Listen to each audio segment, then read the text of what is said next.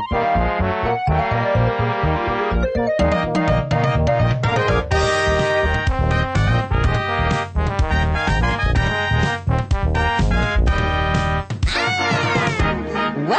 to the world of science. I'm Professor Gloop. Well, I'm going to tell you about my experience 2 years ago. Hi, I am now standing in front of the National Planetarium at Jalan Perdana. Have you been here before? No? Well, come along with me then. This is my first trip too.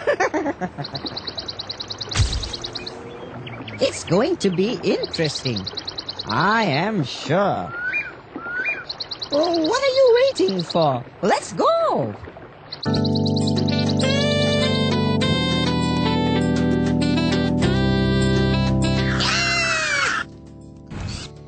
Now, this is the entrance and... Oh, that is the guard.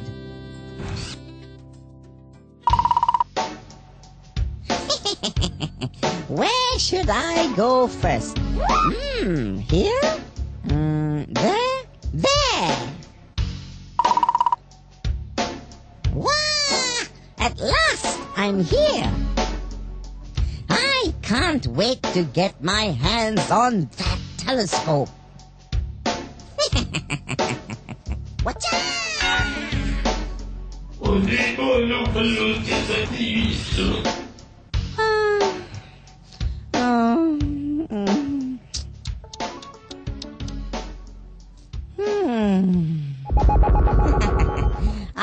never mind. That was 2 years ago.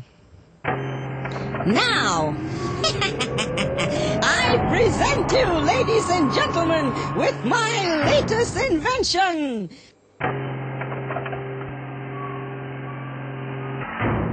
The ultimate Super Gloop 2X1001 telescope.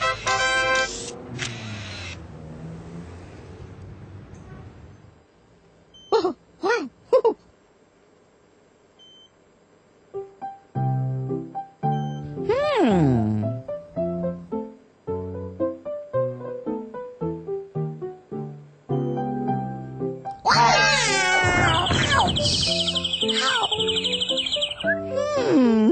What was that? It's focusing on the sun. No wonder my eyes are so painful. It's the sun.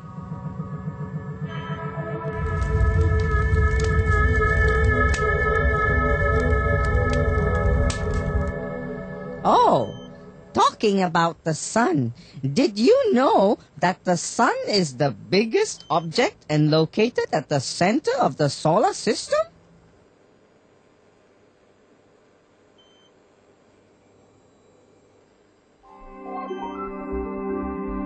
The sun is approximately 5 billion years old. And like all other stars, the sun will also lose its energy and eventually die.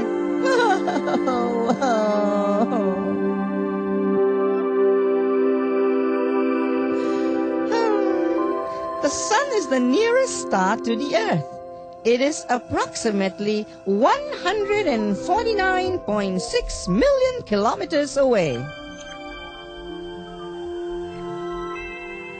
The sun is the most important object in the solar system where life on Earth is concerned.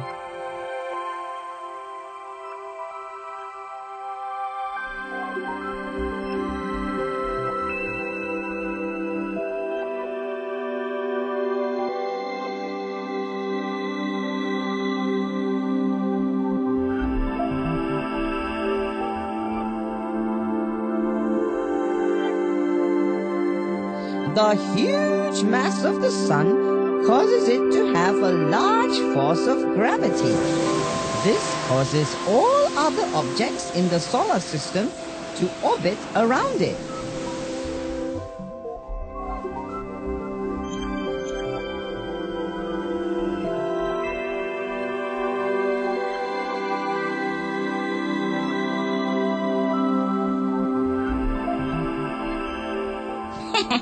The sun rotates on its own axis and takes 25 1/3 days to complete one rotation.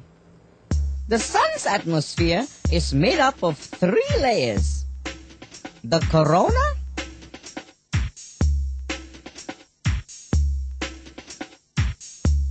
the chromosphere, and the photosphere.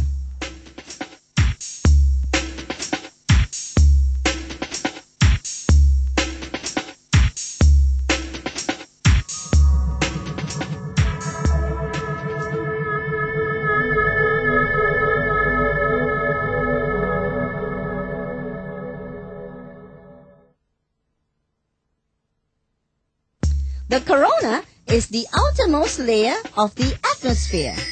It can only be seen during a total eclipse of the sun. The corona is made up of a thin layer of gas. The temperature of the corona is approximately 2 million degrees Celsius. Ooh!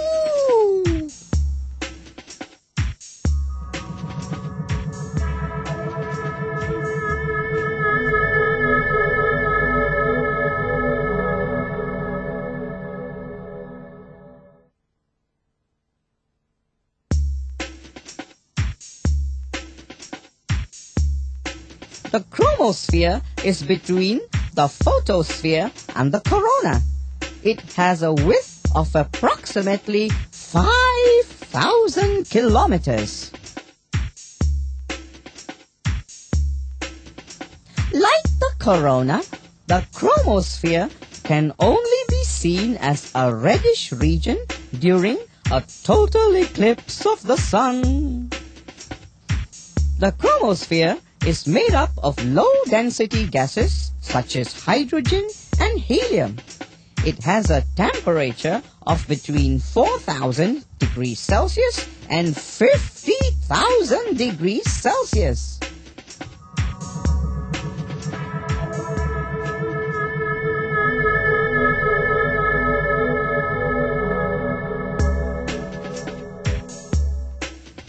The photosphere is the layer of atmosphere that can be seen clearly from the Earth. It can be seen because it is made up of burning gases that emit light. It has a width of approximately 400 kilometers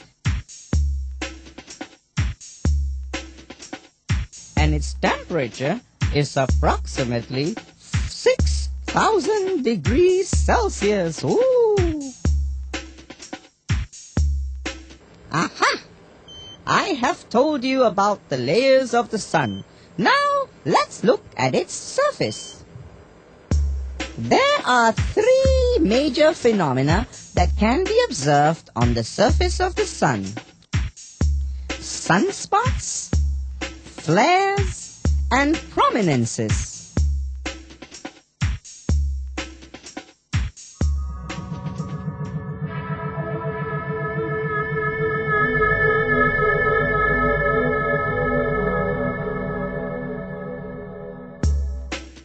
Sunspots are dark patches on the surface of the sun. They appear dark because they are cooler than other parts of the surface of the sun. Yep, it's a bit cooler here. Sunspots are caused by magnetic fields that slow down the flow of heat from the sun's center.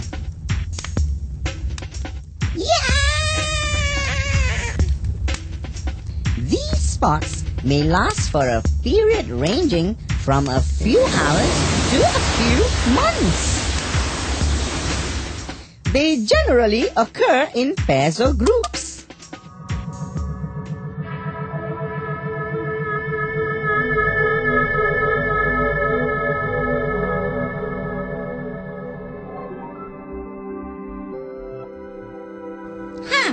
There. Do you know what that is? Flares are bursts of light that last for a few minutes and can reach temperatures of up to 5 million degrees Celsius. That's right, 5 million degrees Celsius. Flares are normally accompanied by spurts of hot gases and burning particles. Ouch! Some of the burning particles may reach the Earth's atmosphere. These particles may cause disturbances to radio communication systems. What?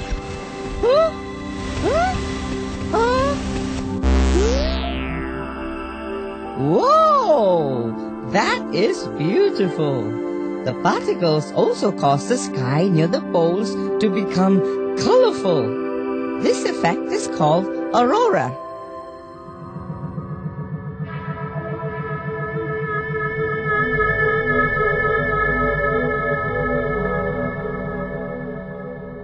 Whee! Prominences are spurts of hot gases, hydrogen and helium from the chromosphere. Oh! The temperature of prominences can reach up to 10,000 degrees Celsius. Ah! And the prominences give out bright red light. Ah!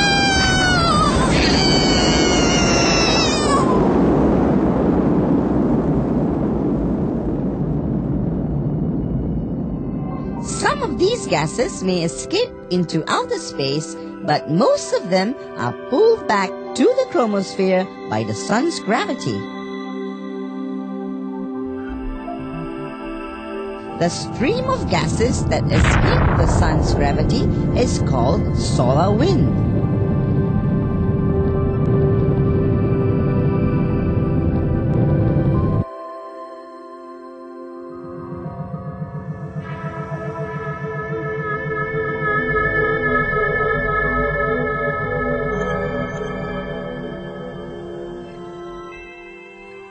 Energy is created deep within the core of the sun.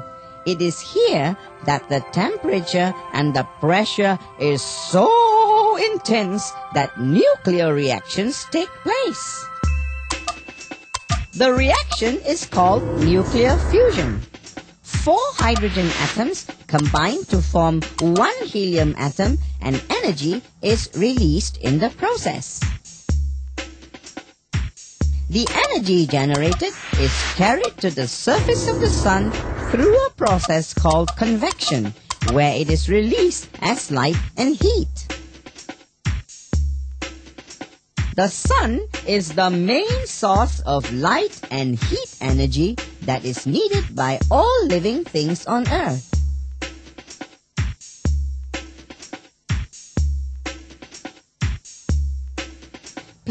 Use light energy from the sun to make food through photosynthesis. Animals get the heat energy they need to keep warm by exposing themselves to the sun. The heat energy from the sun causes changes in temperatures, humidity, atmospheric pressure, and other factors that influence the weather on Earth.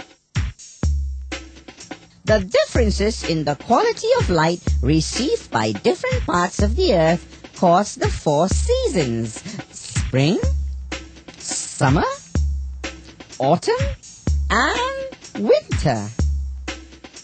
Differences in sea temperature and land temperature cause sea breeze, land breeze, and wind. Explain to you about the sun. Let's look again at what we have learned.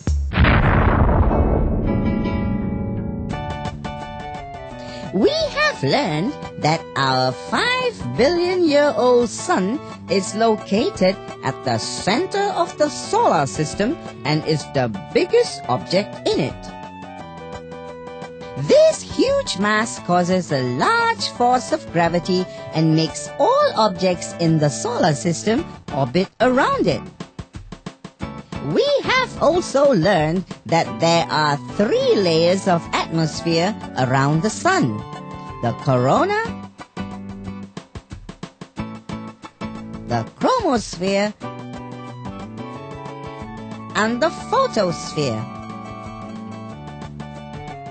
There are also 3 major phenomena on the surface of the sun. They are sunspots, flares, and protuberances. We have also learned how the sun generates its energy to become the main source of light and heat energy for living things on Earth. Now you know about the sun. It is wise to find out as much as we can about our universe. It's really a fun thing to do. Woo! Hey! How about exploring other objects in space? Let's take a look at what else is out there.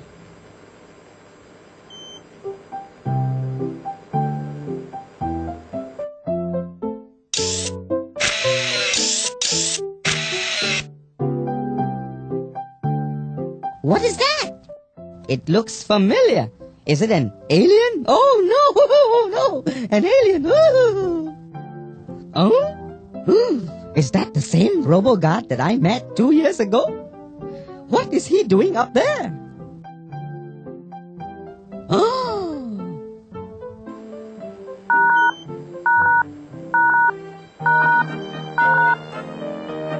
Hello, what, okay. Yes, yeah. Yeah. Oh, yep, yeah. Okay, hello. Okay, I see. Sorry. Thank you. Bye. I'm sorry, guys. We cannot explore this part of space yet. But we'll do it in our next episode. Okay, we'll meet again soon.